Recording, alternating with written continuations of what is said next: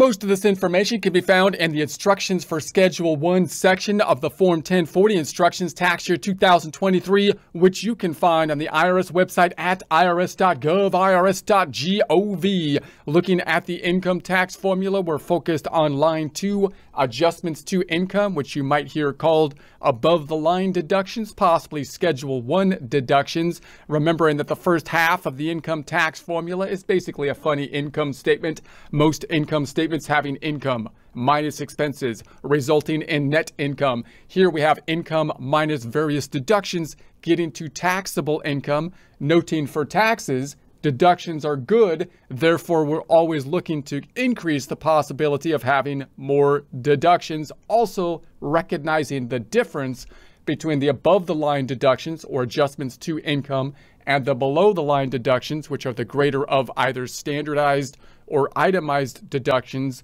One difference being that if you qualify for an adjustment to income, above-the-line deduction, then you don't have to clear the hurdle of the standard deduction to get a benefit from it.